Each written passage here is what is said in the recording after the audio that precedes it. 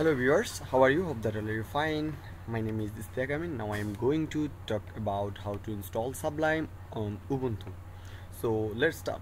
First of all, open your terminal. Open your terminal, press Ctrl Alt T, and after that, make sure after that you have just put on the terminal on this command and I will give you this command on the file on the YouTube description then enter, and after that give your password, your terminal password and it's my password, and enter, and after that it's a repository is added and press enter, and if you want to cancel it then Ctrl C. After added the repository, after that you can try sudo apt-get update. If you have any update, then it's to be a update, and after that you can try to be reader, and you can install Sublime text installer and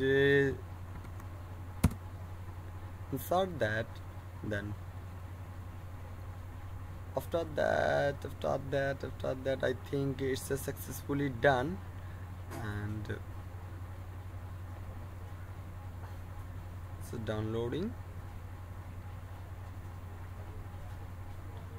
It's a 67%, and Sublime is going to be downloading, completing, and I hope that it's downloading okay. So make sure how to we are showing that Sublime and then enter, then you can see this a new version is available, but we are not try to a new version right now. You will see that it's a new Sublime is here, but we can try to download a new version. Then sudo apt-get update. I think that it's update and new version will be completed, but if you're not, then you can there you can search on this Sublime, then it's okay. So thank you everyone for seeing this. I hope that it's a help for you to install Sublime. Bye bye.